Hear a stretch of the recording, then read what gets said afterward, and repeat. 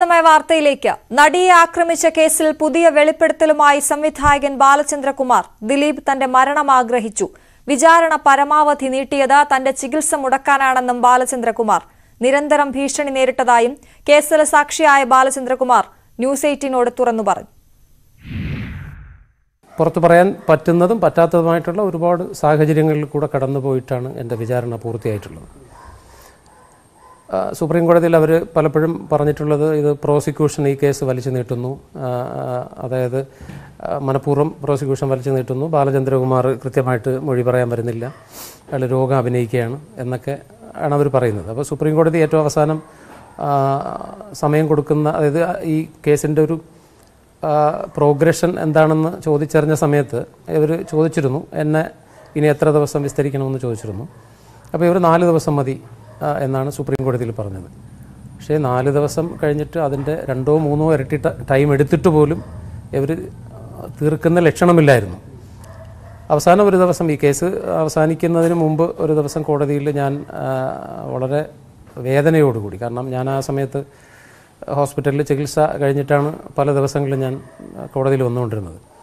ഒരു ദിവസം ഞാൻ കോടതിയിൽ പറഞ്ഞു, എന്നെ എങ്ങനെയെങ്കിലും ഈ കേസിൽ ഒന്ന് ഒഴിവാക്കി തരണം, ഒന്ന് അവസാനിപ്പിച്ച് തരണം. കാരണം ഇത് എന്തുദ്ദേശത്തിലാണ് ഈ ക്രോസിങ് ഇങ്ങനെ നീട്ടിക്കൊണ്ടു പോകുന്നതെന്ന് എനിക്കും മനസ്സിലാകുന്നില്ല, ക്രോസ് ചെയ്യുന്നവർക്കും മനസ്സിലാകുന്നില്ല, കോടതിക്ക് പോലും മനസ്സിലായെന്ന് ഞാൻ വിശ്വസിക്കുന്നില്ല. ആവശ്യമില്ലാത്ത ക്വസ്റ്റ്യൻസ്, അത് ചിലപ്പോൾ അവർക്ക് ആവശ്യമെന്നായിരിക്കും അവർ പറയുന്നത്. സമയം എങ്ങനെയെങ്കിലും നീട്ടിക്കൊണ്ടു പോവുക, എനിക്ക് ചികിത്സ കിട്ടാതിരിക്കാൻ വേണ്ടിയുള്ള അവസരമുണ്ടാക്കുക, എന്നെ ഹോസ്പിറ്റലിൽ കഴിയുന്നതും പോകാതിരിക്കാൻ വേണ്ടിയുള്ള ഒരു സമ്മർദ്ദത്തിൽ കൊണ്ടെത്തിക്കുക. കാരണം എപ്പോൾ വിളിച്ചാലും ഞാൻ കോടതിയിൽ വരണം, അപ്പോൾ എനിക്ക് ഹോസ്പിറ്റലിൽ പോകാൻ പറ്റില്ല. അങ്ങനെയുള്ള അവസരങ്ങൾ പലപ്പോഴും ദിലീപിൻ്റെ അഡ്വക്കേറ്റ്സ് കോടതിയിൽ പല പദ്ധതികളിലൂടെയും നടപ്പിലാക്കാൻ ശ്രമിച്ചു, അവരും നടപ്പിലാക്കിയിട്ടുണ്ട്.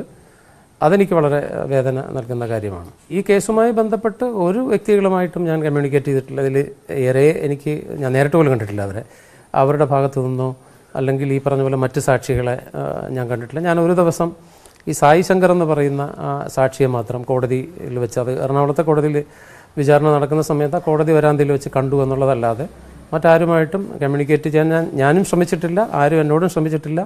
അങ്ങനെ ചെയ്യുന്നത് ശരിയുമല്ല. ദിലീപിനെ തകർത്തിട്ട് ഇവിടെ ഒന്നും നേടാനൊന്നുമില്ല, കാരണം അദ്ദേഹം ഇരിക്കുന്ന വേറൊരു സ്പേസിലാണ്. അദ്ദേഹത്തിൻ്റെ ആ സ്ഥാനം നേടാൻ വേണ്ടി ഒരാൾ ശ്രമിച്ചാൽ അതൊക്കെ, പക്ഷെ അദ്ദേഹത്തിൻ്റെ സ്ഥാനത്തിലോട്ട് മറ്റൊരാൾ പോകുന്നില്ല. ഓരോരുത്തരും അവരവരുടെ സ്ഥാനത്ത് പോയിക്കൊണ്ടിരിക്കുകയാണ്. അപ്പോൾ അതുകൊണ്ട് തന്നെ അദ്ദേഹത്തെ തകർക്കുന്നതിലേക്ക് വേണ്ടി എന്നെ സ്വാധീനിച്ച് അല്ലെങ്കിൽ എന്നെ ഇങ്ങനെ വശത്തെടുത്ത് കൊണ്ടുവന്ന് ചെയ്തു എന്ന് പറയുന്നത് അർത്ഥമില്ലാത്ത കാര്യങ്ങളാണ്. പിന്നെ കേസ് വലിച്ചു നീട്ടുന്നതിലേക്ക് വേണ്ടി പ്രത്യേകിച്ച് ദിലീപ് എന്ന് പറഞ്ഞ വ്യക്തിക്കെതിരെയാണ് ഞാൻ ഇപ്പം നിലവിൽ കോടതിയിൽ പോയിട്ട് വന്നിരിക്കുന്നത്. അപ്പോൾ അങ്ങനെ ഉള്ള ഒരാളിന് വേണ്ടി കേസ് വലിച്ചു നീട്ടുന്നതിലേക്ക് വേണ്ടി എന്നെ ഉപയോഗിച്ചു എന്ന് പറയുന്നതിലും അർത്ഥമില്ലാത്ത കാര്യമാണ്. കേസ് വലിച്ചു നീട്ടിയിട്ടൊന്നും കാര്യമില്ല. എത്ര ദിവസം നീട്ടാൻ പറ്റും? വളരെ കുറച്ച് ദിവസമല്ലേ നീട്ടാൻ പറ്റൂ. അപ്പോൾ അങ്ങനെ നീട്ടിയത് കൊണ്ട് പ്രത്യേകിച്ച് ദിലീപിന് ഗുണമുണ്ടോ എന്നുള്ള കാര്യം എനിക്കറിയില്ല. പക്ഷേ എൻ്റെ വിചാരണ നടക്കുന്ന സമയത്ത് ദിലീപിന് ഗുണം ചെയ്യുമെന്ന് ദിലീപും സംഘവും കരുതിയിരുന്നു കേസ് വലിച്ചു നീട്ടുന്നതുകൊണ്ട്. കാരണം ഞാൻ വളരെ സീരിയസ് ആയിട്ടുള്ള 2 ആരോഗ്യപരമായിട്ടുള്ള അവസ്ഥകളിലൂടെ കടന്നു പോയ ആളാണ് ഞാൻ.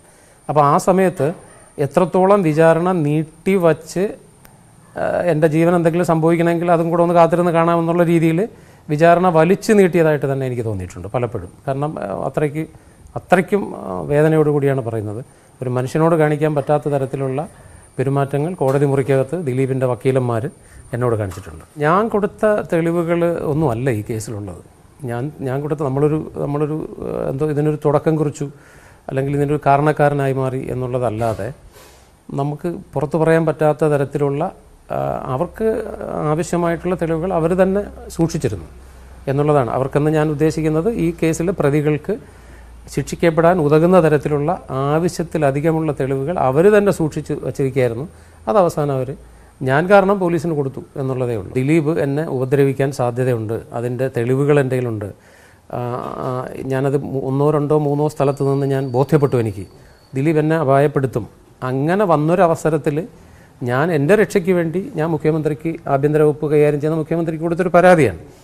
ആ പരാതിയുടെ കാരണമെന്ന് പറയുന്നത് നടിയെ ആക്രമിച്ച കേസുമായി ബന്ധപ്പെട്ടുള്ള വിഷയങ്ങളിൽ നിന്നാണ് എനിക്ക് അപകടമുണ്ടാകാൻ സാധ്യതയുണ്ടെന്ന് ഞാൻ പറഞ്ഞിരുന്നത്. അങ്ങനെ ഉണ്ടായ ഒരു കേസാണിത്. അങ്ങനെ ഉണ്ടായ ഒരു അന്വേഷണമാണ് വീണ്ടും. ആ അന്വേഷണത്തിലാണ് ഒരുപാട് തെളിവുകൾ വീണ്ടും വന്നത്. അതൊരു പക്ഷേ ഒരു ദൈവഹിതമായിരിക്കാം. നമ്മൾ വിചാരിക്കാത്ത പല കാര്യങ്ങൾ അങ്ങനെ സംഭവിക്കുമല്ലോ.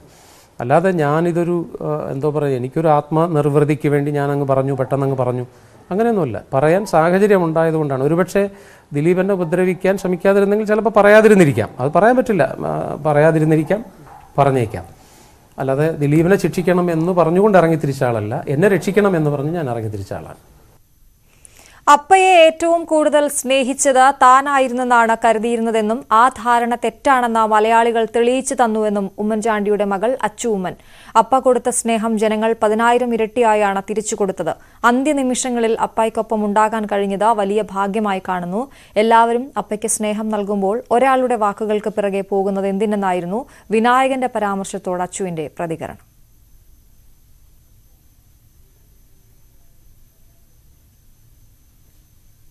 അച്ചു ഉമ്മൻ എന്നോടൊപ്പം ചേരുകയാണ്. അദ്ദേഹത്തിന്റെ മകൾ. ഒരുപാട് മനുഷ്യരുടെ വലിയ സ്നേഹമാണ് കഴിഞ്ഞ ദിവസങ്ങളിലൊക്കെ കണ്ടത്. എന്താണ് അച്ചുവിന് അതിൽ പറയാനുള്ളത്? അപ്പ ജനങ്ങൾക്ക് കൊടുത്ത ആ സ്നേഹം 10,000 ഇരട്ടിയായിട്ടാണ് ജനങ്ങൾ തിരിച്ചു നൽകിയത്.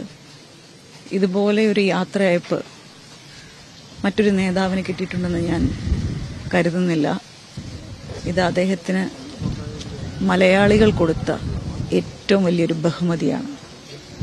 ഇത്ര മനുഷ്യർ, ഇപ്പൊ നമ്മളൊക്കെ അത്ഭുതപ്പെട്ടു. ഇത്ര മനുഷ്യർ ഇങ്ങനെ സ്നേഹിക്കുന്നുണ്ടായിരുന്നു എന്നൊക്കെ തോന്നിയിരുന്നു? നിങ്ങളൊക്കെ മനസ്സിലാക്കിയിരുന്നോ? ഇങ്ങനെ എന്നും രാവിലെ ഇറങ്ങി പോകുന്ന ഒരു മനുഷ്യനാണ്, എപ്പോഴൊക്കെയോ വീട്ടിലേക്ക് വരുന്ന ഒരു മനുഷ്യനാണ്. ഇത്ര വലുതാണ് എന്ന് തോന്നിയിരുന്നു? ജനമനസ്സുകളിൽ അദ്ദേഹം ഉണ്ടെന്നറിയാം, അദ്ദേഹം ജനകീയനാണെന്നറിയാം. പക്ഷെ അത് ഇത്രമാത്രം ആഴത്തിലാണെന്നുള്ളത് ഇന്നലെയാണ് മനസ്സിലാക്കാൻ പറ്റിയത്. എനിക്ക് സ്വകാര്യമായി ഞാൻ ചിന്തിച്ചിരുന്നത്, ഈ ലോകത്ത് ഉമ്മൻചാണ്ടിയെ സ്നേഹിക്കുന്ന, എൻ്റെ അപ്പയെ സ്നേഹിക്കുന്ന, ഏറ്റവും അധികം സ്നേഹിക്കുന്ന വ്യക്തി ഞാനാണെന്നുള്ള ഒരു ധാരണ എൻ്റെ മനസ്സിലുണ്ടായിരുന്നു. അതല്ല എന്ന് ഇന്നലെ മലയാളികൾ തെളിയിച്ചു വന്നു. ഉമ്മൻചാണ്ടിയുടെ ഇനി ആർക്കും നികത്താൻ പറ്റില്ല. ആ വിടവ് തന്നെയാണ്. അദ്ദേഹം വരാൻ പോകുന്ന തലമുറയ്ക്കും വരാൻ പോകുന്ന രാഷ്ട്രീയ പ്രവർത്തകർക്കും ഒരു വലിയ മാതൃകയായി നിൽക്കുകയാണ്. ഇനിയും വരുന്ന തലമുറകൾ, അദ്ദേഹത്തെ അറിഞ്ഞിട്ടില്ലാത്ത തലമുറയ്ക്ക് ഇദ്ദേഹത്തെ പറ്റി അറിഞ്ഞും വായിച്ചും കേൾക്കുമ്പോൾ ഇങ്ങനൊരു വ്യക്തി ജീവിച്ചിരുന്നു എന്ന് അതിശയിപ്പിക്കുന്ന തരം ഒരു വ്യക്തിത്വമായിരുന്നു അദ്ദേഹത്തിൻ്റെത്. പകരക്കാരനാകുക എന്നുള്ള സാധ്യതകൾ സ്വാഭാവികമായിട്ട് ആളുകൾ ചോദിക്കും. അച്ചു അങ്ങനെ ഒരു ഇതിലേക്കൊക്കെ വരാനുള്ള സാധ്യതയുണ്ടോ? അദ്ദേഹത്തെ സ്നേഹിക്കുന്നവർ സ്വാഭാവികമായിട്ട് ആഗ്രഹിക്കും. നിങ്ങളുടെ മക്കളൊക്കെ ഇങ്ങനെ വരണം എന്നൊക്കെ ആഗ്രഹിക്കുന്നുണ്ടാവും. അവരുടെ ആഗ്രഹമാണ്. നിങ്ങളുടെ മനസ്സിൽ എന്താണ് അതിൽ? ഈ സാഹചര്യത്തിൽ തികച്ചും അനൗചിത്യമാണ് ആ ചോദ്യം. ദൈവത്തെ പോലെ മനുഷ്യരിങ്ങനെ കാണുകയെന്ന് തോന്നുന്നു. ഈ സാധാരണ ഇവിടെ ഒരു കല്ലറയിലൊക്കെ ആളുകൾ ഒന്ന് പ്രാർത്ഥിക്കുകയും ഈ മെഴുതിരി കത്തിക്കുകയൊക്കെ ചെയ്യുന്നതുകൊണ്ട്. ഞങ്ങള് ഈ ബസ്സുമായിട്ട് യാത്ര ചെയ്യുമ്പോൾ ഒരിക്കൽ പോലും പ്രതീക്ഷയില്ല ഇത് 27 മണിക്കൂറിലേക്കൊക്കെ നീളുമെന്ന് നമ്മൾ പ്രതീക്ഷിക്കുന്ന പോലുമില്ല. ഞങ്ങൾ പഠിച്ച SP കോളേജിന്റെ മുന്നിൽ വന്നപ്പോൾ ഒരു കൊച്ചുകുട്ടി ഒരു പോസ്റ്റർ എഴുതി വെച്ചു, God's own Oommen Chandy four God's own country. ഒരു കാര്യം കൂടി, എങ്ങനെയാണ് നിങ്ങളൊക്കെ ഈ 3 ദിവസം ഇങ്ങനെ ഭക്ഷണം കഴിക്കാതെ ഉള്ള ഈ ആളുകൾക്കൊക്കെയും ഇങ്ങനെ തന്നെ നിൽക്കുകയായിരുന്നു? ഊർജ്ജം ഉമ്മൻചാണ്ടിയിൽ നിന്ന് കിട്ടുകയും ഉമ്മൻചാണ്ടിയും ജനങ്ങളിൽ നിന്ന് ഊർജ്ജം സംഭരിച്ച് ജീവിച്ചൊരു നേതാവാണ്. നിങ്ങളൊക്കെ അങ്ങനെ ഈ 3 ദിവസം എങ്ങനെ അതിജീവിച്ചു? പൊതുവെ ഞാൻ എന്താ പറയാ, ഇമോഷണൽ ആയിട്ടുള്ളൊരു വ്യക്തിയാണ്. പക്ഷെ കടന്നു പോകുന്ന സമയം തൊട്ട് എനിക്ക് തോന്നുന്നു അദ്ദേഹം ഒരു ശക്തി തന്നിട്ടുണ്ട് അങ്ങനെ നിൽക്കാൻ പറ്റുന്നത്. പിന്നെ എൻ്റെ ലൈഫിലെ ഏറ്റവും വലിയൊരു ഭാഗ്യം എന്ന് പറയുന്നത് മരിക്കാൻ നേരത്ത് എനിക്ക് അദ്ദേഹത്തിൻ്റെ കൂടെ ഒപ്പം ഉണ്ടാവാൻ പറ്റി. അദ്ദേഹത്തിൻ്റെ കൈ പിടിച്ച് എനിക്ക് ഒരു ലൈഫിൽ ജനങ്ങളുടെ ഇടയിലല്ല അതപ്പം കിട്ടിയിട്ടില്ല. അങ്ങനെ പ്രൈവറ്റ് മൊമെന്റ്സ് വളരെ, ഞാനും അദ്ദേഹം തനിച്ചാകുന്ന സമയങ്ങൾ വളരെ കുറച്ചാണ്. പക്ഷെ എൻ്റെ ഒരു സൗഭാഗ്യമായിട്ട് മരിക്കുന്ന നേരം എനിക്കും അദ്ദേഹത്തിനും ഒപ്പം ഉണ്ടാവാൻ പറ്റി. ഞങ്ങൾ തന്നെയായിരുന്നു. ലൈക്ക് ആ ഒരു മൊമെന്റ് മരണത്തിലൂടെ അപ്പം എനിക്ക് തന്ന ഏറ്റവും വലിയൊരു ബഹുമതിയായിട്ട് ഞാൻ കണക്കാക്കുന്നു. മരിക്കുന്ന സമയത്ത് ഞാനായിരുന്നു ഒപ്പം ഉണ്ടായിരുന്നത്. അതിന് മുൻപ് എപ്പോഴും അവസാനം സംസാരിക്കുമ്പോഴോ എന്തെങ്കിലുമൊക്കെ പറയുകയൊക്കെ ചെയ്തിരുന്നോ? അങ്ങനെ ടുവേർഡ്സ് ദ അവസാന സമയമൊക്കെ ആയപ്പം ലൈക്ക് ശബ്ദം കോംപ്രമൈസ്ഡ് ആയിരുന്നു. പക്ഷെ നമ്മൾ വർഷങ്ങളായിട്ട് അറിയാവുന്ന വ്യക്തി ആയതുകൊണ്ട് കൈകൊണ്ടാണെങ്കിലും കണ്ണുകൊണ്ടാണെങ്കിലും നമുക്ക് ആ സംസാരം വായിച്ചെടുക്കാൻ പറ്റും. ഒരു കാര്യം കൂടി, ബഹുമതി നൽകുന്നതിനെ കുറിച്ചിട്ട് അത് അദ്ദേഹം പറഞ്ഞിരുന്നോ? ഈ ഔദ്യോഗിക ബഹുമതി സംസ്ഥാന സർക്കാരിന് വേണ്ട അങ്ങനെയുള്ള കാര്യങ്ങളൊക്കെ? അത് എന്നോട് പേഴ്സണലി പറഞ്ഞിട്ടില്ല, പക്ഷെ മദറിനോടും സിസ്റ്ററിനോടും പറഞ്ഞായിരുന്നു. ഈ വിനായകന്റെ പരാമർശങ്ങൾ വല്ല ശ്രദ്ധയിൽപ്പെട്ടിരുന്നു അപ്പയ്ക്കെതിരെ നടത്തിയത്? അദ്ദേഹം മരിച്ചത് ഇത്രയധികം വിലാപയാത്രയൊക്കെ TV ലൈവുകൾ കാണിക്കുന്നതിനൊക്കെ അതിനെതിരെ ഇതിനെക്കുറിച്ച് എന്തെങ്കിലും പറയാനുണ്ടോ? ലക്ഷക്കണക്കിന് ആളുകൾ ഇത്രയധികം സ്നേഹം തരുമ്പോൾ നമ്മൾ എന്തിനാണ് ഒന്നിന്റെ പുറകെ പോകുന്നത്? ഉമ്മൻചാണ്ടിയുടെ നിര്യാണത്തോടെ ഒഴിവുവന്ന പുതുപ്പള്ളി മണ്ഡലത്തിലെ ഉപതെരഞ്ഞെടുപ്പ് ആലോചനകളിലേക്ക് കടന്ന മുന്നണികൾ KPCCയുടെ അനുശോചന യോഗത്തിന് ശേഷം ചർച്ചയെന്ന് കോൺഗ്രസ് നേതൃത്വം അറിയിച്ചു. വിഷയം ചർച്ച ചെയ്ത CPM സംസ്ഥാന സെക്രട്ടേറിയറ്റ് തെരഞ്ഞെടുപ്പിന് ഒരുങ്ങാൻ നിർദ്ദേശം നൽകിയിട്ടുണ്ട്. രാജസ്ഥാൻ, മധ്യപ്രദേശ് ഉൾപ്പെടെയുള്ള നിയമസഭാ തെരഞ്ഞെടുപ്പുകൾക്കൊപ്പം ഒക്ടോബറിൽ ഉപതെരഞ്ഞെടുപ്പ് നടന്നേക്കും എന്ന കണക്കുകൂട്ടലിലാണ് മുന്നണികളുടെ കരുനീക്കം. VV അരുണിന്റെ റിപ്പോർട്ട്. അടുത്ത വർഷം ആദ്യം ലോക്സഭാ തെരഞ്ഞെടുപ്പിനെ നേരിടാനുള്ള ഒരുക്കത്തിലായിരുന്നു സംസ്ഥാനത്തെ മുന്നണികൾ. പക്ഷേ അപ്രതീക്ഷിതമായി ഉമ്മൻചാണ്ടി വിയോഗമുണ്ടായതോടുകൂടി സംസ്ഥാനം ഒരു തെരഞ്ഞെടുപ്പിന്റെ ചൂടിലേക്കും മൂടിലേക്കും മാറുകയാണ്.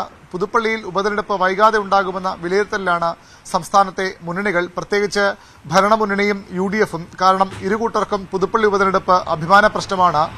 UDFിനാകട്ടെ കോൺഗ്രസിന് പ്രത്യേകിച്ചും ഉമ്മൻചാണ്ടിയുടെ സ്വന്തം മണ്ഡലം കൈവിട്ടു പോകുന്നതിനെക്കുറിച്ച് ചിന്തിക്കാൻ പോലും ആകാത്ത ഒരു സാഹചര്യമുണ്ട്. 53 വർഷം ഉമ്മൻചാണ്ടി കൈവശം വെച്ച മണ്ഡലം ഏത് വിധിയിലും നിലനിർത്തുക UDFിന് അഭിമാന പ്രശ്നം. അതുകൊണ്ടുകൂടിയാണ്. എന്നാൽ ഇടതുമുന്നണി, പ്രത്യേകിച്ച് CPM വളരെ പ്രതീക്ഷയോടെയാണ് ഈ തെരഞ്ഞെടുപ്പിനെ കാണുന്നത്. അതിന് കാരണം പുതുപ്പള്ളി എക്കാലത്തും CPMന് വിജയിക്കാനാകുന്ന മണ്ഡലമെന്ന കണക്കുകൂട്ടൽ അവർ നേരത്തെ നടത്തിയിട്ടുണ്ട്. ഉമ്മൻചാണ്ടിയായിരുന്നു CPMനും വിജയത്തിനുമിടയിലുള്ള പ്രധാന ഘടകം. ഉമ്മൻചാണ്ടി ഇല്ലാത്ത പുതുപ്പള്ളി ജയിച്ചു കയറുക അത്ര ബുദ്ധിമുട്ടുള്ള കാര്യമല്ലെന്ന് CPM വിലയിരുത്തുന്നു. അപ്പോഴും ഉപതെരഞ്ഞെടുപ്പ് അതിനുണ്ടാകാവുന്ന ഉമ്മൻചാണ്ടി അനുകൂല വികാരമൊക്കെ CPM കണക്കുകൂട്ടുന്നുണ്ട്. എങ്കിലും പുതുപ്പള്ളിയിൽ ഇത്തവണ അത്ഭുതം സൃഷ്ടിക്കാമെന്ന പ്രതീക്ഷ CPMനുണ്ട്. അതുകൊണ്ടാണ് ഉമ്മൻചാണ്ടിയുടെ നിര്യാണ വാർത്ത വന്ന 2 ദിവസങ്ങൾക്ക് ശേഷം അദ്ദേഹത്തിന്റെ സംസ്കാരം തൊട്ടടുത്ത ദിവസം ചേർന്ന CPMന്റെ സംസ്ഥാന സെക്രട്ടേറിയറ്റ് യോഗം പുതുപ്പള്ളി തെരഞ്ഞെടുപ്പ് വിഷയം ചർച്ച ചെയ്യുകയും ഒരുക്കങ്ങളിലേക്ക് കടക്കാൻ ജില്ലാ ഘടകത്തിന്, കോട്ടയം ജില്ലാ കമ്മിറ്റിക്ക് നിർദ്ദേശം നൽകുകയും ചെയ്തത്.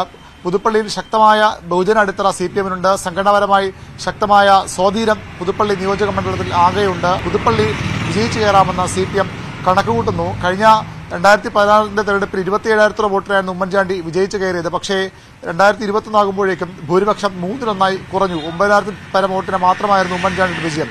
അതും CPMന്റെ ഈ കണക്കുകളും CPMന്റെ പ്രതീക്ഷ ജ്വലിപ്പിക്കുന്നു. ഏതായാലും വളരെ ശക്തമായ മത്സരരംഗത്ത് ഇറങ്ങാൻ CPM നടപടികൾ തുടങ്ങിക്കഴിഞ്ഞു. അവരുടെ തയ്യാറെടുപ്പുകൾ തുടങ്ങിക്കഴിഞ്ഞു. ഒക്ടോബറിൽ 3 നിയമസഭാ തെരഞ്ഞെടുപ്പുകൾ, പൊതു തെരഞ്ഞെടുപ്പ് നടക്കേണ്ടതുണ്ട്. അത് ഛത്തീസ്ഗഡിലും രാജസ്ഥാനിലും മധ്യപ്രദേശിലുമാണ്. ഇതിനൊപ്പം പുതുപ്പള്ളിയിലും ഉപതെരഞ്ഞെടുപ്പ് നടക്കുമെന്ന പ്രതീക്ഷയാണ് CPM കേന്ദ്രങ്ങൾക്ക്.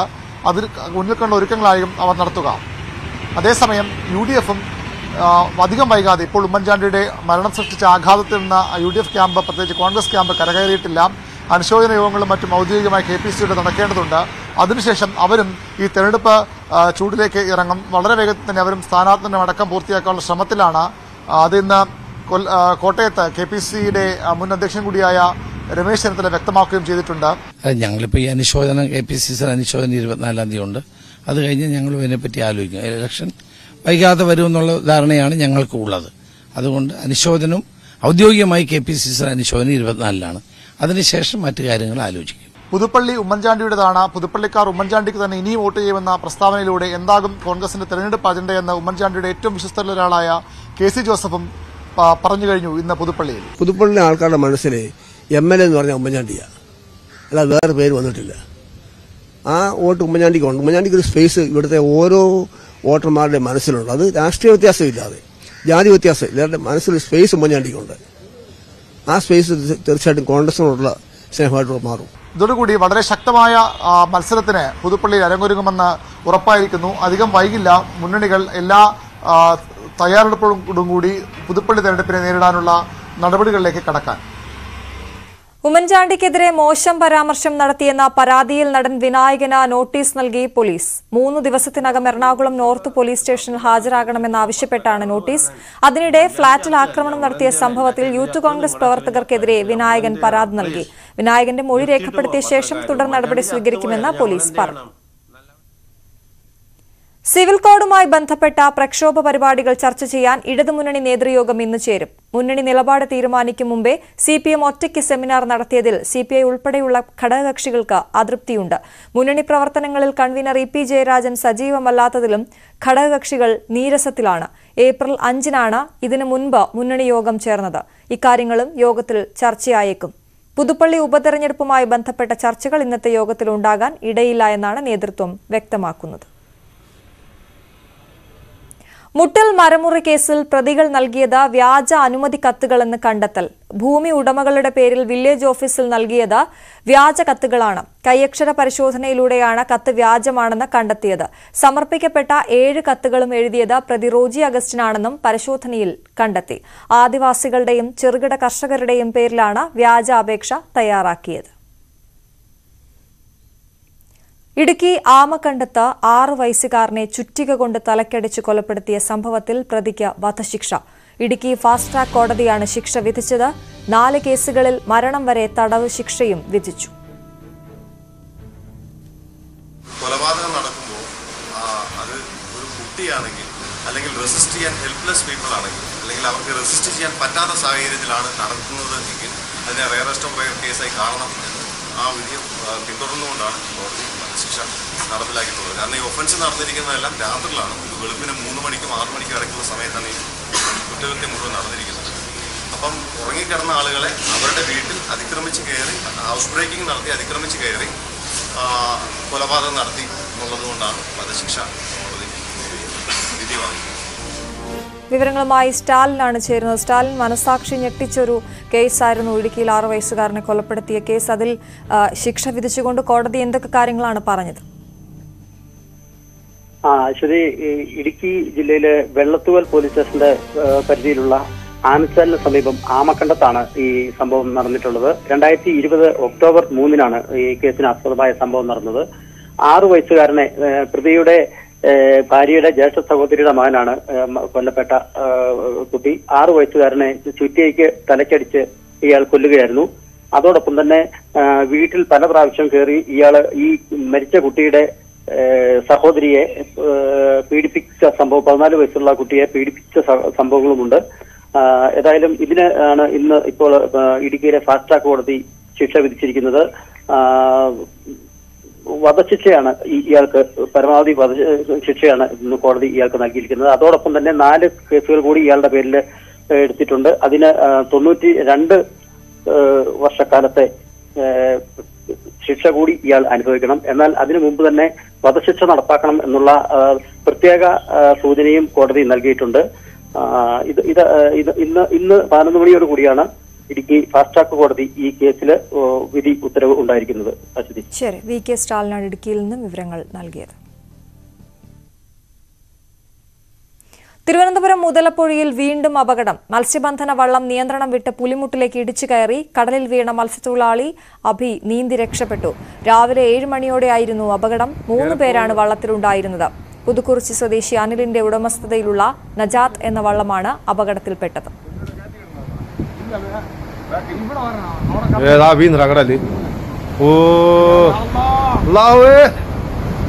അവൻ ചാടി എന്നാണ്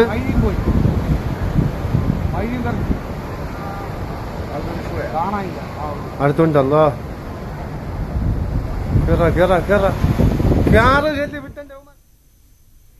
സംസ്ഥാനത്ത് ഇന്ന് വ്യാപക മഴയ്ക്ക് സാധ്യത. 6 ജില്ലകളിൽ യെല്ലോ അലർട്ട് പ്രഖ്യാപിച്ചു. ഇടുക്കി, മലപ്പുറം, കോഴിക്കോട്, വയനാട്, കണ്ണൂർ, കാസർഗോഡ് ജില്ലകളിലാണ് യെല്ലോ അലർട്ട് പ്രഖ്യാപിച്ചത്.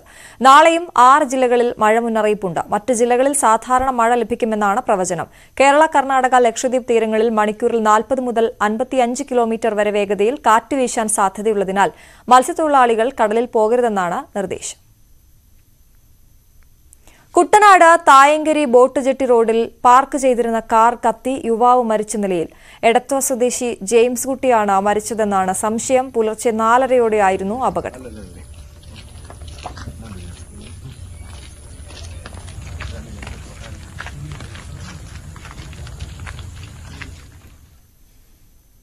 ഇന്ത്യ 3ാം സാമ്പത്തിക ശക്തിയാകുമെന്ന് പ്രധാനമന്ത്രി നരേന്ദ്രമോദി. ഇന്ത്യൻ ബാങ്കിംഗ് മേഖല ശക്തമാകുന്നുവെന്നും 9 വർഷം കൊണ്ട് ഇന്ത്യ 5ാമത്തെ വലിയ സാമ്പത്തിക ശക്തിയായി മാറിയെന്നും പ്രധാനമന്ത്രി പറഞ്ഞു. लेकिन साथ साथ देश के लिए കേന്ദ്ര സർക്കാരിന്റെ വിവിധ മന്ത്രാലയങ്ങളിലേക്കും വകുപ്പുകളിലേക്കുമുള്ള നിയമനത്തിനായി സംഘടിപ്പിക്കുന്ന റോസ്ഗർ മേളയുടെ 7ാം ഘട്ടം പ്രധാനമന്ത്രി ഉദ്ഘാടനം ചെയ്തു. രാജ്യത്തെ 44 ഇടങ്ങളിലായി നടക്കുന്ന മേള പ്രധാനമന്ത്രി നരേന്ദ്രമോദി വീഡിയോ കോൺഫറൻസിലൂടെയാണ് ഉദ്ഘാടനം ചെയ്തത്. 70,000 പേർക്കാണ് മേളയിലൂടെ നിയമനം ലഭിച്ചത്. ഒരു വർഷത്തിനകം 10 ലക്ഷം പേർക്ക് കേന്ദ്ര ഗവൺമെന്റ് ജോലി നൽകുകയാണ് റോസ്ഗർ മേളയുടെ ലക്ഷ്യം.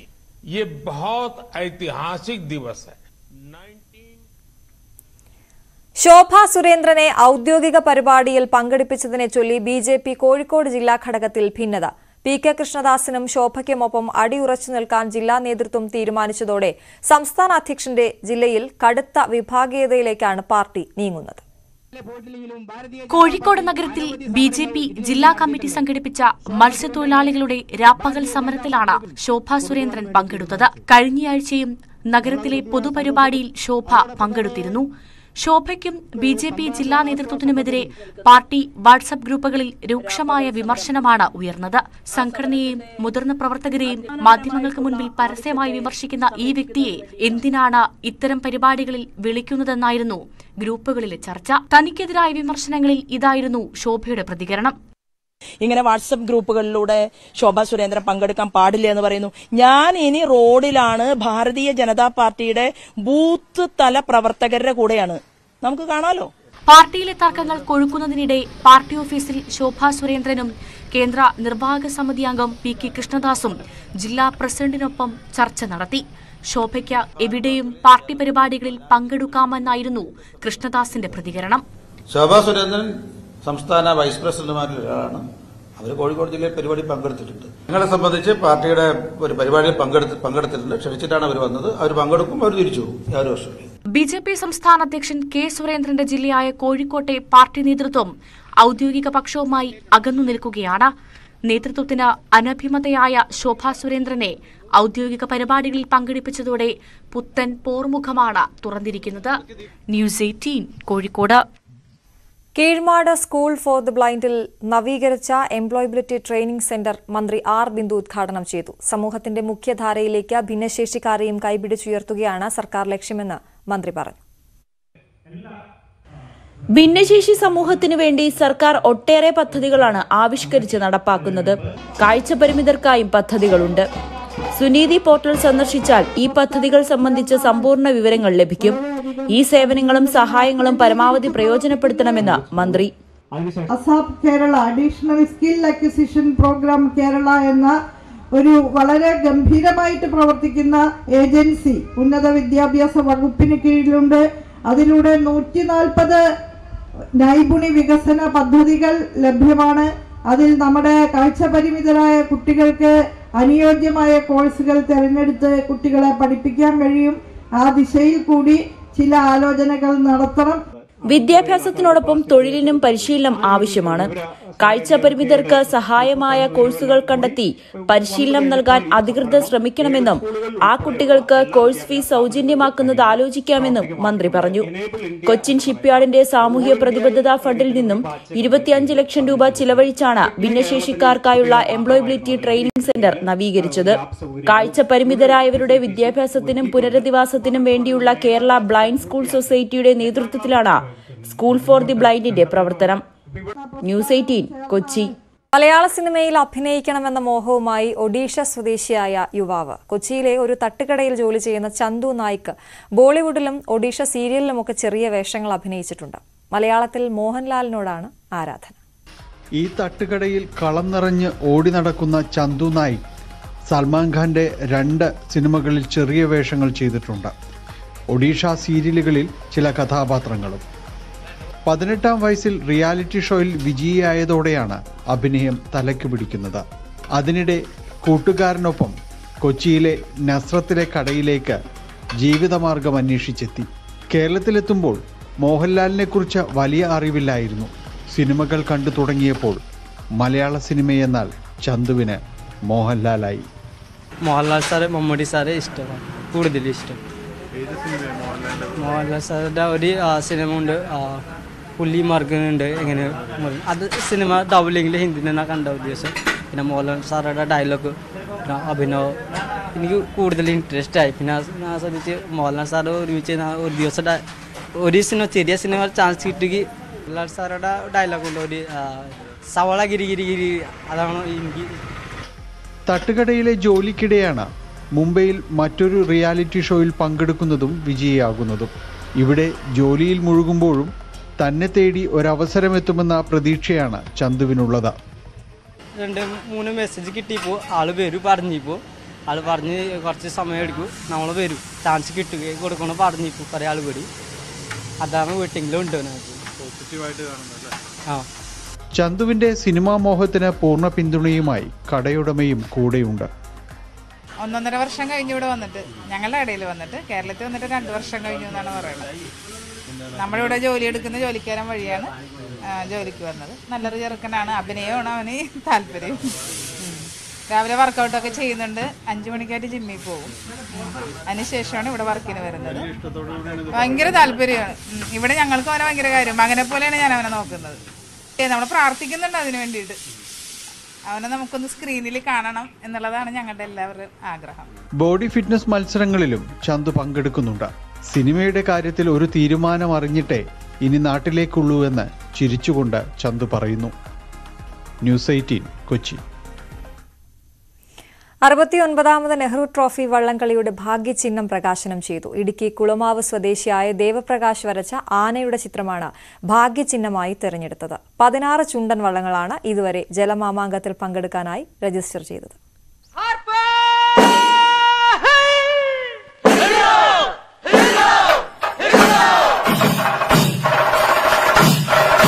വരവായി ജലരാജാക്കന്മാർ. ജലമാമാങ്കത്തിന് ഇനി ദിനങ്ങൾ മാത്രം.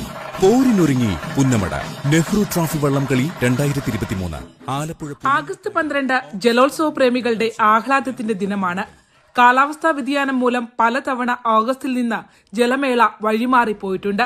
ഇത്തവണ പ്രകൃതി കാക്കുമെന്ന പ്രതീക്ഷയിൽ ആലപ്പുഴ ചുണ്ടൻ വള്ളങ്ങളുടെ നാട്ടിലേക്ക് സഞ്ചാരികളെ ക്ഷണിക്കുകയാണ്.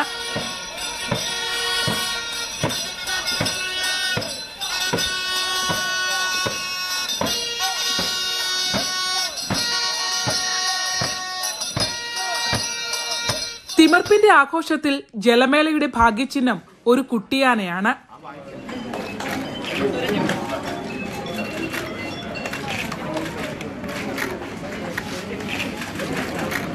$250 എൻട്രികളിൽ നിന്നും ഇടുക്കി കുളമാവ് സ്വദേശിയായ ആർട്ടിസ്റ്റ് ദേവപ്രകാശാണ് മേളയുടെ ഭാഗ്യചിഹ്നമായ കുട്ടിയാനയെ വരച്ചത്. ഈ തുഴയുന്ന ആനക്കുട്ടി തലയിൽ ഒരു തോർത്ത് കെട്ടിയിട്ടുണ്ട്, പച്ച നിറമുള്ള. അത് കേരളത്തിന്റെ സമൃദ്ധിയാണ് കാണിക്കുന്നത്, പച്ചപ്പിന്. ആ കുട്ടിയാനെ ധരിച്ചിരിക്കുന്ന മഞ്ഞ ബനിയൻ ചിങ്ങമാസത്തെ വരവേൽക്കാനുള്ള ഓണത്തെ കുറിക്കുന്ന നിറമാണ്. ചുവന്ന കൈലി കൊടുത്തിരിക്കുന്ന കുട്ടിയാന കേരളീയ ജീവിതത്തിൻ്റെ നിറച്ചാർത്തിനെയാണ് ഫോക്കസ് ചെയ്തിട്ടുള്ളത്. നീല ജലാശയത്തിൽ കൂടെ കുതിച്ചു പായുന്ന ഓളപ്പരപ്പിനെ കീറിമുറിച്ച് മുന്നോട്ട് നീങ്ങുന്ന ആനക്കുട്ടിയെ കേരളീയരുടെ ജീവിതത്തോടുള്ള പടവെട്ടിനെയാണ് സൂചിപ്പിക്കുന്നത്. കുഞ്ഞാനയ്ക്ക് മികച്ച പേരിടുന്നവർക്കും സ്വർണ്ണ നാണയം സമ്മാനമായി ലഭിക്കും. വള്ളംകളിയുടെ ഓൺലൈൻ ടിക്കറ്റ് വിൽപ്പനയുടെ ഉദ്ഘാടനം PP ചിത്തരഞ്ജൻ MLA നിർവഹിച്ചു. ഓണത്തിന്റെ വരവറിയിക്കൽ കൂടിയാണ് ആലപ്പുഴക്കാർക്ക് ജലോത്സവം.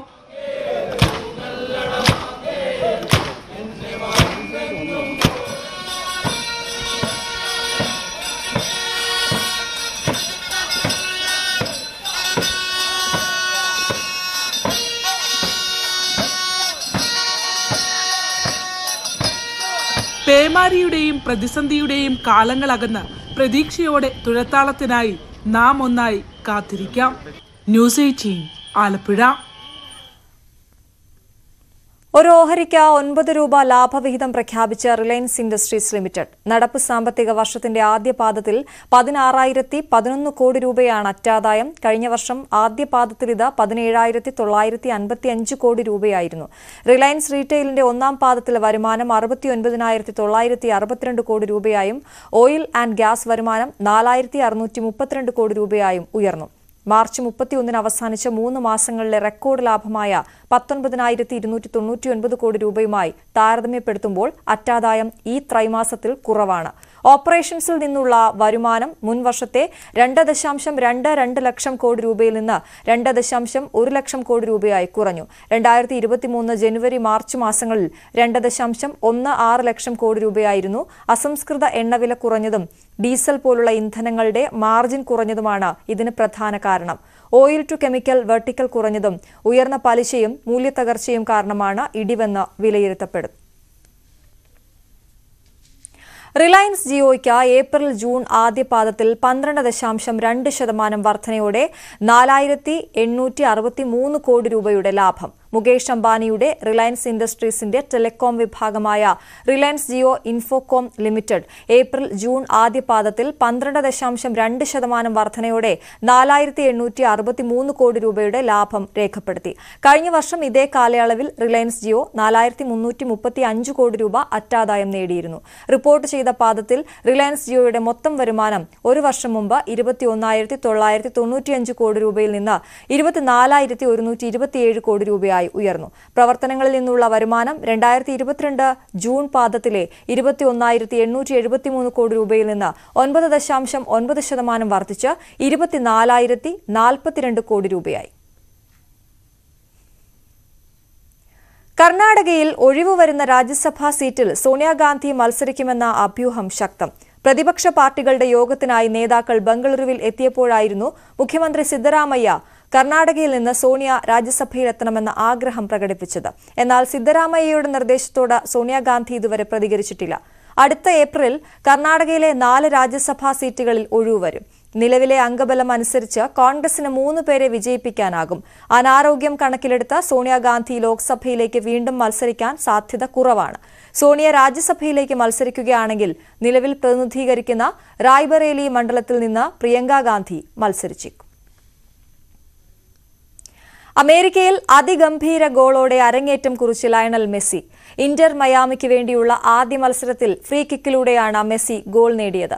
ഇന്റർ കോണ്ടിനെന്റൽ ലീഗ്സ് കപ്പിൽ മെക്സിക്കോ ക്ലബ് ക്രൂസ് എയ്സൂളിനെതിരെയാണ് 94-ാം മിനിറ്റിൽ മെസ്സിയുടെ ഫ്രീ കിക്ക് ഗോൾ. മെസ്സിയുടെ ഗോളിന്റെ മികവിൽ മയാമി 2-1 വിജയിച്ചു. Messi!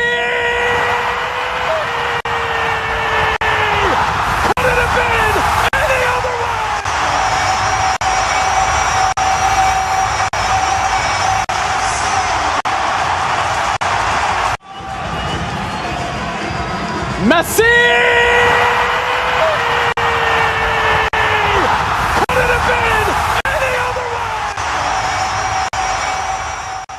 ഇന്നത്തെ സ്വർണം, വെള്ളി, പ്ലാറ്റിനം നിരക്കുകൾ.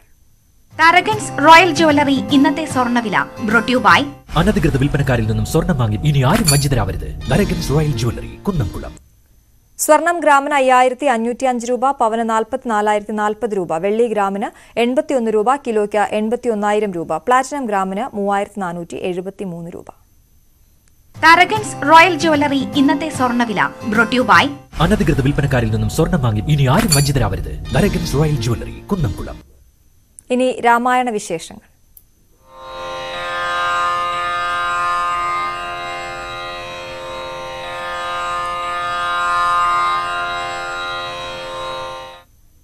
രാമായണ മാസം വിശ്വാസികൾക്ക് നാലമ്പല ദർശന കാലം കൂടിയാണ്. രാമ, ലക്ഷ്മണ, ഭരത, ശത്രുഘ്ന ക്ഷേത്രങ്ങൾ സന്ദർശിക്കുകയാണ് നാലമ്പല ദർശനം കൊണ്ട് ഉദ്ദേശിക്കുന്നത്. മലപ്പുറം രാമപുരത്തെ നാലമ്പല ദർശന വിശേഷങ്ങൾ കാണാം. ഈ റിപ്പോർട്ടോടെ ബുള്ളറ്റിൻ പൂർണ്ണമാകുന്നു. നമസ്കാരം. മംഗലഗാത്രിയാം ജാനകി തന്നോടും നീലോൽപലദള ശ്യാമള വിഗ്രഹൻ നീലോൽപലദള ലോല വിലോചനൻ നീലോപലാഭൻ നിരുപമൻ നിർമ്മലൻ നീലകളപ്രിയൻ നിത്യൻ നിരാമയൻ രത്നാഭരണ. രാമന് ക്ഷേത്രങ്ങളുള്ള ഇടങ്ങളെല്ലാം രാമപുരങ്ങളാണ്. മലപ്പുറത്തുണ്ട് ഒരു രാമപുരം. മലപ്പുറം പെരിന്തൽമണ്ണ റൂട്ടിലാണ് രാമപുരം സ്ഥിതി ചെയ്യുന്നത്. ഇവിടെ രാമന് മാത്രമല്ല ലക്ഷ്മണനും ഭരതനും ശത്രുഘ്നുമെല്ലാം ക്ഷേത്രങ്ങളുണ്ട്. ഇതെല്ലാം തന്നെ 1 കിലോമീറ്റർ ചുറ്റളവിലാണ് സ്ഥിതി ചെയ്യുന്നത്. അതുകൊണ്ട് തന്നെ നാലമ്പല ദർശനം ഇവിടെ വളരെ വേഗത്തിൽ സാധ്യവുമാണ്.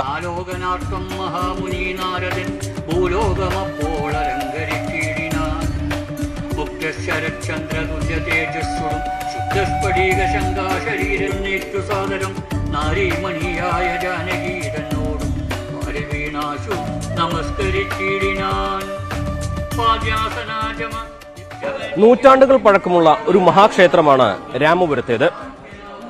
ചക്രവർത്തി ഭാവത്തിലുള്ള ശ്രീരാമനാണ് മുഖ്യപ്രതിഷ്ഠ. അതിനോടൊപ്പം തന്നെ ഹനുമാനും ശിവനും ഭദ്രകാളിയും തുടങ്ങി ഉപദേവതകളും ഏറെയുണ്ട്. ക്ഷേത്രത്തിന്റെ ഐതിഹ്യവും ഇവിടുത്തെ ചിട്ടവട്ടങ്ങളും എല്ലാം നമ്മോട് ക്ഷേത്രം ഭാരവാഹികൾ ഇനി വിശദീകരിക്കും.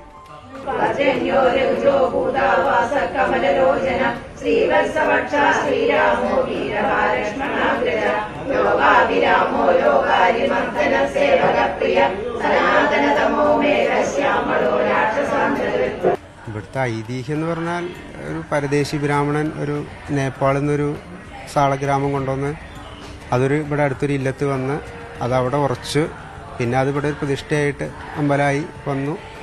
പിന്നെ ഈ രാമപുരത്തിൻ്റെ പ്രത്യേകത എന്ന് പറഞ്ഞാൽ രാമപുരാണ്. എല്ലാ ഈ പ്രധാന കഥാപാത്രങ്ങളൊക്കെ അമ്പലങ്ങളായിട്ട് ഇവിടെ ചുറ്റുവട്ടം 1 കിലോമീറ്റർ ചുറ്റുവട്ടത്തുണ്ട്. ഒരു നേരം കൊണ്ട് ഒരു പൂജയുടെ നേരം കൊണ്ട് നമുക്ക് തൊഴുതു വരാൻ എല്ലായിടത്തും. അതാണ് ഇവിടുത്തെ ഒരു പ്രധാന പ്രത്യേകത. നമുക്ക് കാലതാമസമില്ല. വളരെ പെട്ടെന്ന് എല്ലായിടത്തും തൊഴുത് ഇവിടെ തന്നെ തിരിച്ചു വന്ന് കാണിക്ക സമർപ്പിച്ചാൽ ഒരു 4 അമ്പല ദർശനമായി. ഒരു രാമായണം മുഴുവൻ വായിക്കണ ഗുണം ആണ് ഒരു 4 അമ്പല ദർശനം കൊണ്ട് നമുക്ക് ഉള്ളത്. അതാണ് അതിൽ ഇതുള്ളത്. ശ്രീരാമൻ്റെ ഇവിടുത്തെ ചക്രവർത്തിയാണ്, രാജാധിരാജനായിട്ടാണ് ഇവിടെ. അപ്പോൾ രാവിലെ സീത ഇല്ലാതെയും വൈകുന്നേരം സീതയോട് കൂടിയിട്ടാണ് ഇവിടെ പ്രതിഷ്ഠ. പണ്ടൊക്കെ രാവിലെ സ്ത്രീകൾ വന്നിട്ട് ഉള്ളിൽ കയറാറില്ല, വൈകുന്നേരം മാത്രമേ സ്ത്രീകൾ തൊഴാറുള്ളൂ. പിന്നെ പക്ഷേ രാജാവായിട്ടാണ്. അപ്പോൾ അഭീഷ്ടവരദായകനാണ്. എങ്ങനെ പ്രാർത്ഥിച്ചാലും അഭീഷ്ടം അങ്ങനെയാണ് ഇവിടുത്തെ ഒരു പ്രത്യേകത ഉള്ളത്. ഇവിടുന്ന് 1/2 കിലോമീറ്റർ പെരിന്തൽമണ്ണ ഭാഗത്തേക്ക് പോയാൽ ലക്ഷ്മണൻ്റെ ക്ഷേത്രം, അവിടുന്ന് തിരിച്ചൊരു 1.5 കിലോമീറ്റർ ഇങ്ങോട്ട് പോരാണെങ്കിൽ ഭരതൻ്റെ ക്ഷേത്രം, ശത്രുഘ്നൻ്റെ ക്ഷേത്രം. ഇപ്പോൾ ഈ നാട്ടിൽ ഒരു സീതാദേവി ക്ഷേത്രം പണ്ടുണ്ടായിരുന്നു എന്നാണ് പറയുന്നത്. ആ ക്ഷേത്രത്തിൻ്റെ പുനരുദ്ധാരണ പ്രവർത്തനങ്ങളായിട്ട് മുന്നോട്ട് പോകുന്നു.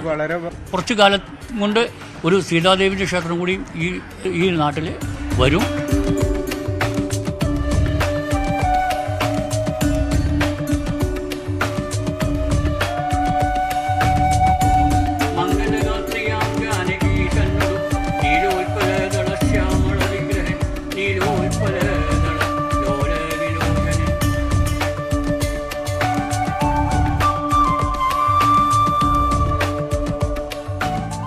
കേവലം 2-2.5 കിലോമീറ്റർ ചുറ്റളവിലാണ് രാമന്റെയും ലക്ഷ്മണന്റെയും ഭരതശത്രുഘ്നന്മാരുടെയും ക്ഷേത്രങ്ങൾ ഇവിടെ സ്ഥിതി ചെയ്യുന്നത്. നമ്മൾ രാമപുരം ക്ഷേത്രത്തിലെ ദർശനം പൂർത്തിയാക്കി അടുത്തതായി പോകുന്നത് ഇതിനോട് അടുത്തുള്ള ലക്ഷ്മണ ക്ഷേത്രത്തിലേക്കാണ്. രാമപുരം 38 എന്ന സ്ഥലത്താണ് ലക്ഷ്മണ ക്ഷേത്രം സ്ഥിതി ചെയ്യുന്നത്. മലപ്പുറം പെരിന്തൽമണ്ണ റോഡിൽ തന്നെയാണ് ഈ ക്ഷേത്രവും.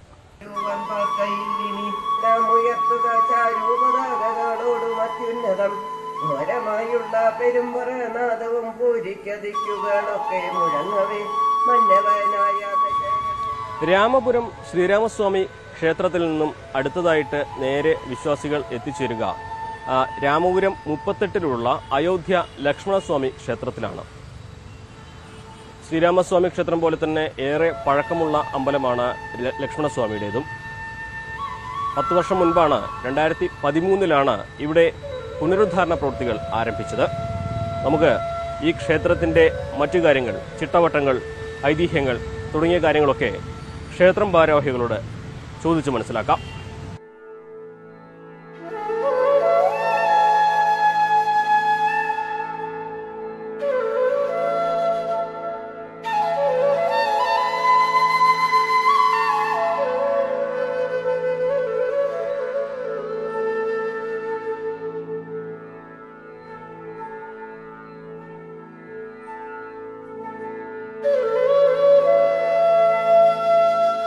ഇത് അയോധ്യ ക്ഷേത്രം. അയോധ്യ എന്നാണ് ഈ സ്ഥലത്തിന്റെ പേര്, ലക്ഷ്മണസ്വാമി ക്ഷേത്രം. ഇതിന്റെ പ്രത്യേകത അത് ജ്യേഷ്ഠനോട് അഭിമുഖമായിട്ട് ഇരിക്കുന്നു എന്നുള്ള പ്രത്യേകത കൂടിയുണ്ട്. അതായത് ജ്യേഷ്ഠന്റെ അടുത്തേക്ക് തിരിഞ്ഞു നിൽക്കുന്ന ഒരു പ്രത്യേകത. അയോധ്യ ക്ഷേത്രം യാഗഭൂമിയാണെന്നുള്ളതാണ് ഈ പ്രശ്ന വിധിയിൽ തെളിഞ്ഞിട്ടുള്ളത്. അപ്പോൾ അതുകൊണ്ട് തന്നെ വിശ്വാമിത്ര മഹർഷിക്ക് പ്രാധാന്യം കൂടുതലുണ്ട്. അപ്പോൾ ഉള്ളിൽ വിശ്വാമിത്ര മഹർഷി അവിടെ വിളക്ക് വെച്ച ആരാധന, വിശ്വാമിത്ര മഹർഷി സാന്നിധ്യം ഉണ്ട്. അതിൽ പഠിക്കുന്ന വിദ്യാർത്ഥികൾക്ക് പഠിത്തത്തിന് പഠിക്കാൻ വേണ്ടിയിട്ടും ഉന്നത അഭിവൃദ്ധിക്കും വേണ്ടിയിട്ട് വിശ്വാമിത്ര മഹർഷിക്ക് വിളക്ക് വെക്കുക എന്നുള്ളത് കുട്ടികൾക്കുള്ള വലിയ പ്രധാന വഴിപാടാണ്. അതുപോലെ തന്നെയാണ് വർഷത്തിൽ 2 തവണ കളംപാട്ട് ഉത്സവം. ഭദ്രകാളിക്ക് ഒരു കളംപാട്ട്, അയ്യപ്പന് പ്രത്യേകിച്ച് അയ്യപ്പന് ഒരു കളംപാട്ടും വർഷത്തിൽ 1 തവണ ചെയ്യണം എന്നുള്ള നിർബന്ധം. അതുപോലെ കളഭാഭിഷേകം വർഷത്തിൽ 1 തവണ ഭഗവാന് കളഭാഭിഷേകം നടത്തണം എന്നുള്ളതും ഈ പ്രശ്നവിധി തെളിഞ്ഞിട്ട് ആ വർഷം നടത്തി വരുന്നുണ്ട്. അത് കർക്കിടക മാസം അവസാന ഞായറാഴ്ചകളിലാണ് ചെയ്യാറുള്ളത്. ലക്ഷ്മണസ്വാമി ക്ഷേത്ര ദർശനത്തിന് ശേഷം പോകേണ്ടത് ഭരത ശത്രുഘ്ന ക്ഷേത്രങ്ങളിലേക്കാണ്. ഇവ യഥാക്രമം കരിഞ്ചാപ്പടിയിലും നാറാണത്തുമാണുള്ളത്. പെരിന്തൽമണ്ണ മലപ്പുറം റൂട്ടിൽ മലപ്പുറത്തേക്ക് പോകുന്ന വഴിയിലാണ് ഈ ക്ഷേത്രങ്ങൾ സ്ഥിതി ചെയ്യുന്നത്. നമുക്ക് ആ ക്ഷേത്രങ്ങളിലേക്ക് പോകാം.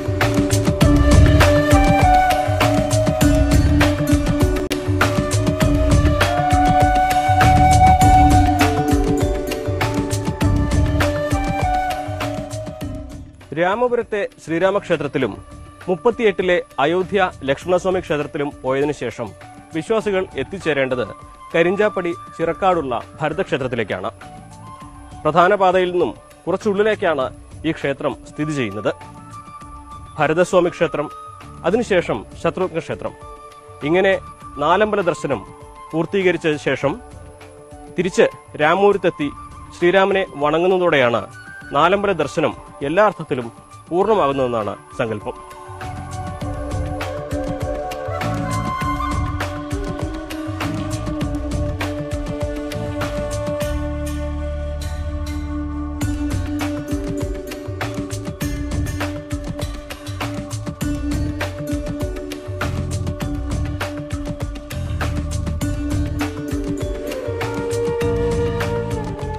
മലപ്പുറം ജില്ലയ്ക്ക് എടുത്തിട്ടുള്ള ഈ രാമപുരത്തിന്റെ പ്രത്യേകത എന്താണെന്ന് വെച്ച് കഴിഞ്ഞാൽ, ഇതോടൊപ്പം തന്നെ സീതാദേവിയുടെ പ്രതിഷ്ഠയുള്ള ക്ഷേത്രം കൂടി ഇതിൽ ഉൾപ്പെടുന്നു എന്നുള്ളതാണ് ഈ രാമപുരത്തുള്ള ഈ മലപ്പുറം ജില്ലയിലെ രാമപുരത്തിന്റെ പ്രത്യേകത.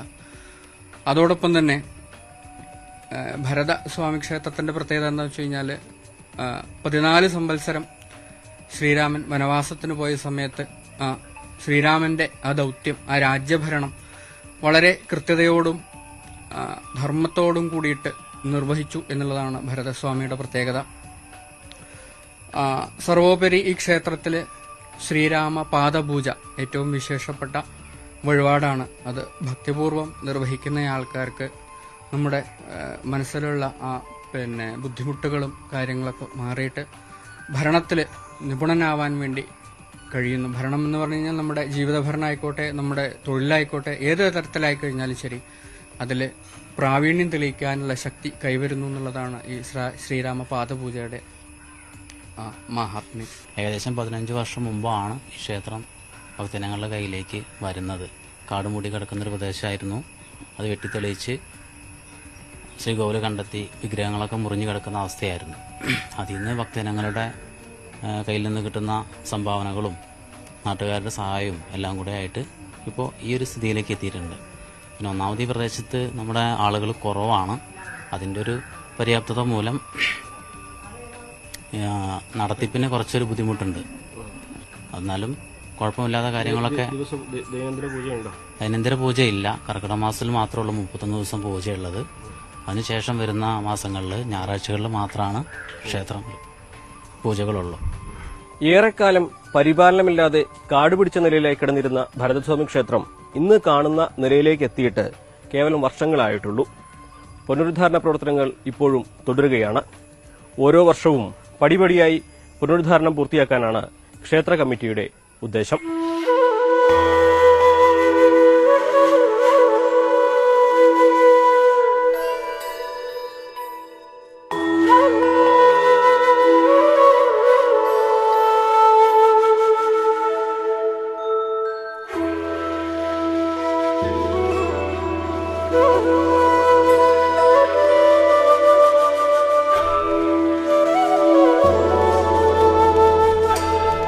ഭരതക്ഷേത്ര ദർശനത്തിന് ശേഷം ഇനി പോകേണ്ടത് ശത്രുഘ്നന്റെ അമ്പലത്തിലേക്കാണ്. അത് സ്ഥിതി ചെയ്യുന്നത് കരിഞ്ചാപ്പടി എന്ന സ്ഥലത്താണ്. അതായത് നമ്മൾ ഇവിടേക്ക് വന്ന വഴി അല്പദൂരം ഇനി തിരിച്ചു പോകണം. ഇവിടെ നിന്നും ഏകദേശം 1.5 കിലോമീറ്റർ ദൂരെയാണ് ശത്രുഘ്നന്റെ അമ്പലം.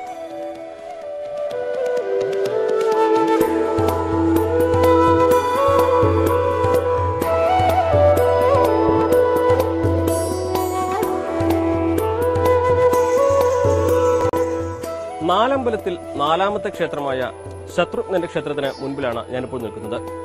നാറാണത്ത് എന്ന സ്ഥലത്താണ് ഈ ക്ഷേത്രം സ്ഥിതി ചെയ്യുന്നത്. നമുക്ക് ക്ഷേത്രവിശേഷങ്ങൾ മനസ്സിലാക്കാം.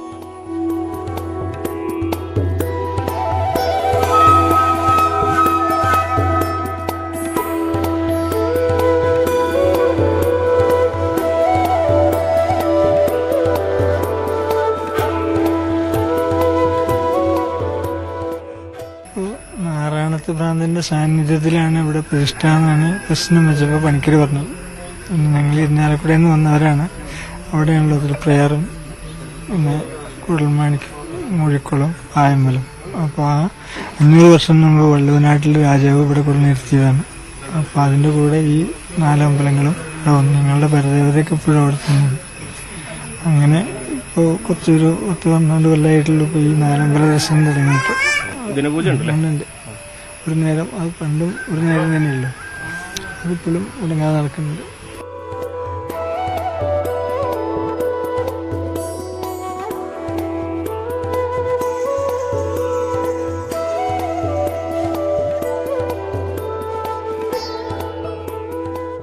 നാറാണത്ത് ഭ്രാന്തന്റെ സാന്നിധ്യത്തിൽ പ്രതിഷ്ഠിച്ചത് എന്ന് കരുതുന്നതാണ് ഈ ക്ഷേത്രം. ഏറെ ഐതിഹ്യപെരുമയുള്ള ക്ഷേത്രം കുറെ കാലമായി വിസ്മൃതിയിലായിരുന്നു. ഇപ്പോൾ പുനരുദ്ധാരണത്തിന്റെ പാതയിലാണ്. എന്താണെങ്കിലും 4ാമത്തെ അമ്പലത്തിലെ ഈ ദർശനം കൂടി കഴിഞ്ഞതിന് ശേഷം വിശ്വാസികൾ തിരികെ രാമപുരത്തേക്കാണ് പോവുക. അവിടെ ചെന്ന് ശ്രീരാമദേവനെ ഒരിക്കൽ കൂടി തൊഴുതു വണങ്ങിയാലേ 4 അമ്പല ദർശനം പൂർത്തിയാകൂ എന്നാണ് സങ്കല്പം.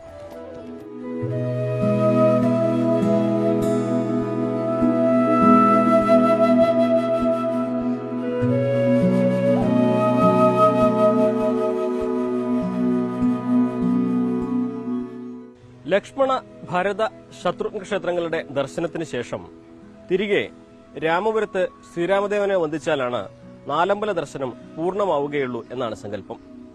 ഈ ക്ഷേത്രങ്ങളിലെല്ലാം പോയ ശേഷം ഭക്തർ ഇവിടേക്ക് എത്തുന്നു. അതുകൊണ്ട് തന്നെ ഉച്ചവരെ ഇവിടെ ദർശനത്തിനുള്ള സൗകര്യവും ഉണ്ട്. ഇപ്രകാരം ഒരു 3 മണിക്കൂർ കൊണ്ട് 4 ക്ഷേത്രങ്ങളിലും ദർശനം നടത്താൻ സൗകര്യപ്പെടുന്ന സ്ഥലം കൂടിയാണ് മലപ്പുറത്തെ രാമപുരം. ഒരു കാര്യം കൂടിയുണ്ട്. ഈ ക്ഷേത്രങ്ങളോട് ചേർന്ന് തന്നെ പുരാതനമായ ഒരു സീതാക്ഷേത്രം ഉണ്ട്. അവിടെ ആ ക്ഷേത്രത്തിന്റെ അവശിഷ്ടങ്ങളാണ് ഇപ്പോൾ ഉള്ളത്. പുനരുദ്ധാരണ പ്രവർത്തനങ്ങൾ നടക്കുന്നതേയുള്ളൂ. ഏറെ വൈകാതെ സീതയുടെ അമ്പലം കൂടി അവിടെ ഉയരും. 4 അമ്പല ദർശന പുണ്യത്തോടൊപ്പം സീതാ ക്ഷേത്ര ദർശനവും കൂടി ആ ഒരു സാഹചര്യത്തിൽ വിശ്വാസികൾക്ക് സാധ്യമാകും. എന്നാണെങ്കിലും മലപ്പുറത്തെ 4 അമ്പല ദർശനം ഇവിടെ സമാപിക്കുകയാണ്.